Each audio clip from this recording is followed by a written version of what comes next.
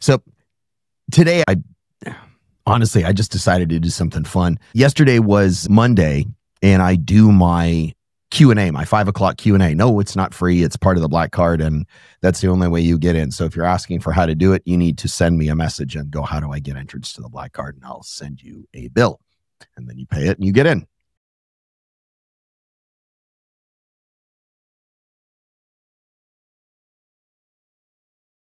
That's not how I was opening this. It's not a pitch. I'm just saying you want to buy from, it's always the same. You want to buy from Elite? Great. I don't care. You want to join the Black Card? Awesome. You don't care? Then don't. The point is that I did my call yesterday and a couple of people asked me about tinnitus. And so I did a real short post on tinnitus and solving it, right? Tinnitus is solvable, the ringing, hissing in your ears. And the medical world is a train wreck, of which I'm part of, right? So I have to take some responsibility for that. But at the same time, I can also say I'm not going to do what they do. I'm just going to solve the problems. I'm just going to give you guys answers all the time. That's it. Just solutions nonstop. So I thought today I would just do something fun and just make a full playbook on how to handle tinnitus and go through it line by line and explain what it is. And so you guys actually know what the hell it is, because I see the most nonsensical stuff, people being put on antidepressants for tinnitus. Are you out of your mind? So I promise you this will be probably the most valuable medical consult you'll ever get from your overpriced specialist, because I'm not going to talk about coping strategies or all the other bullshit. I'm going to perform an essential autopsy on the single biggest lie about tinnitus, which is that you have to learn how to live with it.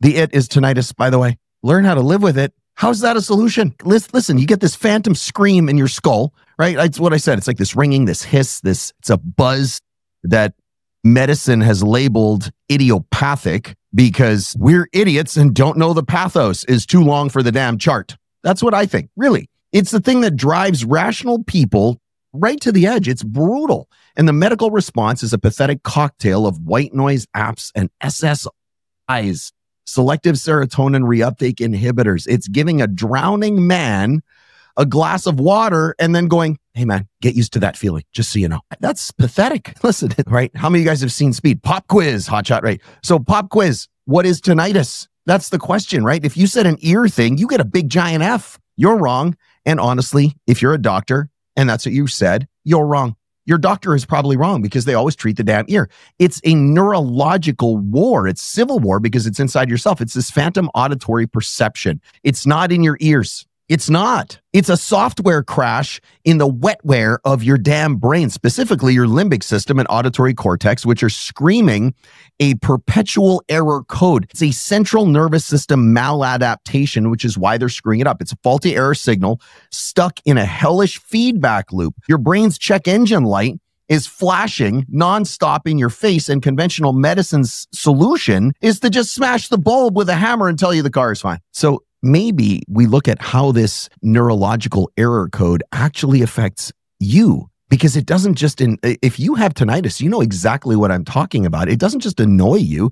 It systematically and biologically dismantles you brick by brick. Start with balance. Your inner ear is a two-part system. Hearing and balance are their roommates, right? So the cochlea and the vestibular system share plumbing, fluid, nerves, blood, etc. So when the cochlea gets damaged, the classic tinnitus trigger, by the way, the inflammatory cascade doesn't politely stay in its own damn lane. It floods the apartment. It swamps the vestibular organs, which corrupts the proprioceptive data stream to your brainstem and cerebellum, your body's awareness of itself in space. So here's the result. You're dizzy. You're unsteady. You feel like you're on a boat that you just can never get off of, and your brain is now trying to cross-reference a corrupted audio file with a corrupted balance file. It's neurological gridlock at the most primal level. It's the most effective explanation you'll ever hear, and nobody else is going to explain it that way.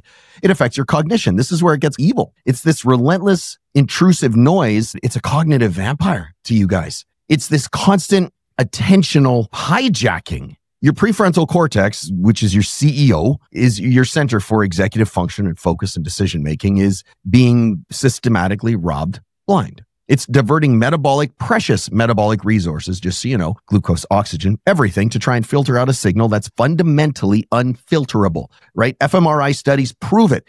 It's a decreased activity in PFC, in the prefrontal cortex. You're not forgetful. You're cognitively bankrupt. Like, it's real. Your mental resources are being liquidated to pay a debt to a ghost, to a phantom. It doesn't exist, right? So your sleep architecture gets trashed because tinnitus doesn't steal sleep, firebombs the sleep factory inside your brain. Falling asleep is hard because the noise is loudest in the quiet. But the real war is for slow wave sleep and REM sleep, right? Slow wave sleep is for physical repair, and REM is for mental and emotional reset. The limbic system, which is your brain's fear center, this is why it's so difficult.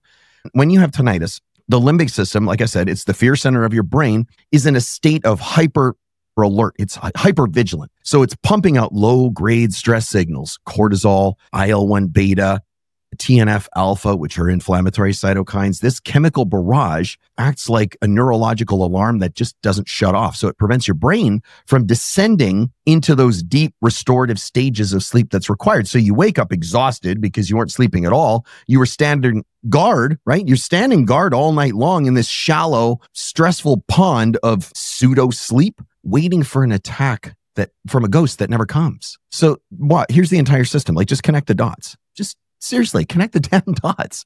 It starts with an insult, whatever it is, loud noise, infection, toxin. This damages the cochlear hair cells and reduces the signal going up the auditory nerve. That's just the beginning.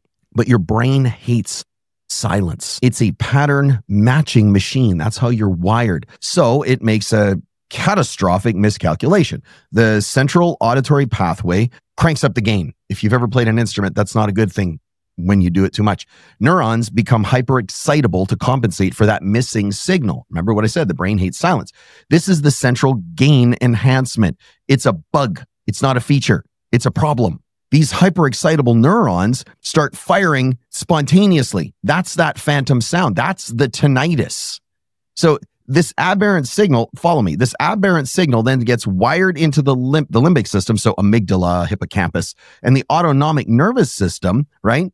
And the sound is no longer just a sound. It gets coded as a threat. It's this predator in the dark that doesn't exist. But this triggers the full chronic stress response, right? HPA axis dysfunction, elevated cortisol, systemic inflammation, all of which cause all kinds of other problems in your system. Because this systemic inflammation then feeds back into the system. This is where the loop comes in, further irritating the neural tissue. It's this perfect, vicious, self-sustaining, self-licking disaster cycle. It's a biochemical Ouroboros. Like, it's a mess.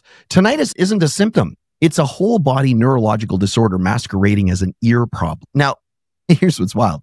Conventional playbook is a friggin' joke. It's pathetic. If you know already where I'm going to go with this, sound therapy, CBT, cognitive behavioral therapy, antidepressants, they are managing the psychiatric reaction to a biological symptom. Make it make sense. What they're doing is they're teaching you, follow me, listen. They're teaching you to be a more compliant hostage. CBT, cognitive behavioral therapy, is a psychological gag order. Give me a break. Sound therapy is oral wallpaper to cover the mold all over the walls. They're putting a bereavement counselor in a room with a patient who's just hemorrhaging out on the table. They don't address the core pathologies, right? So watch the neuroinflammation, the excitotoxicity, the missing neurotrophic factors, and the systemic cytokine storm that's going on. They don't touch any of that stuff. None of it. What they're doing is they're treating the check engine light.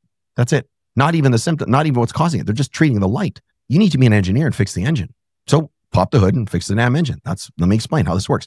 You move from pathetic management to biochemical control. I'll just walk you through the whole thing because I wasn't going to do this, but I'm going to do it anyway. BPC 157. This isn't a drug, by the way. I had somebody go, oh, where do I get these drugs? They're not drugs. They're peptides. It's a systemic repair. It's like a SWAT team for repair. It's a master regulator. It systemically modulates VEGF and TGF beta. It initiates incredibly dense angiogenesis, the formation that builds new blood vessels, but on command, right? The cochlear damage is often ischemic. It's starving for blood. It doesn't have a good blood supply. So BPC 157 floods the zone, delivers oxygen and nutrients directly to the damaged hair cells and the stria vascularis. So it directly suppresses the pro-inflammatory cytokines, allowing things to do their job, TNF alpha, IL-6, but it does it at the source. It douses the neuroinflammatory fire that's fueling the entire neuronal hyperexcitability. It does so much more. Never mind what it does with GABA. It upregulates GABA, which is your brain's chief inhibitory neurotransmitter.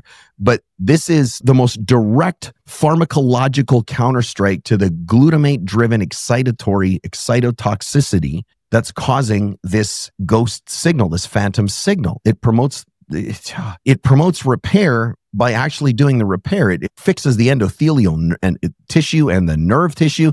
This isn't suppression, you guys. This is like going into your house and doing a complete structural renovation. And that's just one. I'm just warming up. Cerebrolysin. And people look at this. I had somebody ask me if it's a nootropic. No, it's not even close. This is neurotrophic artillery. It's a peptide preparation that is the functional equivalent of NGF, BDNF, GDNF. It's your brain. Imagine, okay, so it's brain food. It's like Miracle Grow, right? So your brain is a garden that's been just seared and scorched. Cerebrolysin is everything. It's the rain, the fertilizer, and the landscaper, the high-priced landscaper that knows what they're doing. It promotes neurite outgrowth, synaptogenesis, and neurogenesis. Physically rewires the faulty circuits in the auditory cortex and the limbic system that are stuck in the, what did I say at the beginning, right? That tinnitus feedback loop. It gives the direct neuroprotection against excitotoxicity, stabilizes neuronal membranes, and shuts down hyperexcitability, which is part of the problem. This is why you have to understand physiology. Like I say this all the time. If you don't understand how to put this together, there's the issue. It enhances cerebral glucose metabolism and cholinergic transmission. It refuels the prefrontal cortex that tinnitus has completely bankrupted. This is a hard biological reset of your central nervous system's operating system. Still not done. KPV, the melanocortin peptide, right? It's like a microscopic assassin. It's the easiest way to say it.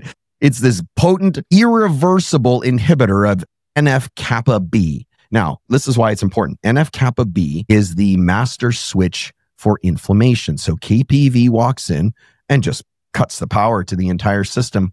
The whole systemic inflammatory cascade gets shut down because it specifically targets and modulates inflammation in the limbic system. It uncouples the emotional distress from the tinnitus sound. It tells your amygdala, hey, it's okay, man. Fight's over. We got you. We won. So the sound, by the way, might still persist a little bit, but the terror is gone. So the emotional charge gets neutralized, which is how this begins. It repairs the gut-brain and blood-brain barriers along with BPC 157. Chronic inflammation makes them leaky. If you were like yesterday, I went over leaky gut. So chronic inflammation makes them leaky, letting inflammatory cytokines seep into the brain. KPV seals the leaks the same way BPC seals up the leaks against LPS coming from your sewer pipe intestines into the nice clean bloodstream, and the immune system goes bananas, right? So that's why this is very similar. Hey, listen, here's the kill shot. This isn't some kind of multi-angled approach. It is a very synchronized biochemical blitzkrieg that annihilates the process at every single node of the disease.